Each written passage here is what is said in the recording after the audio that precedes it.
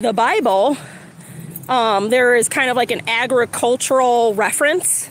So what it is the farmer is tilling his specific plot of land.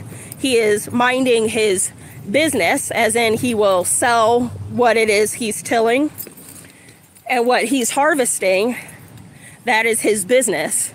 The instruction is to mind your own business. For what? Not for your own selfish gains, but for the enrichment of the kingdom. So while we are minding our own business, it is within mind that our business will provide the enhancement of God's kingdom. And that's what 1 Thessalonians 4:11, mind your own business, means.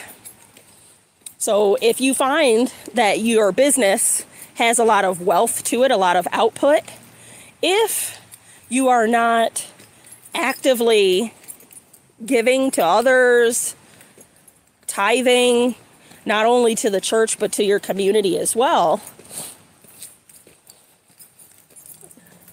you're not living in obedience, friend.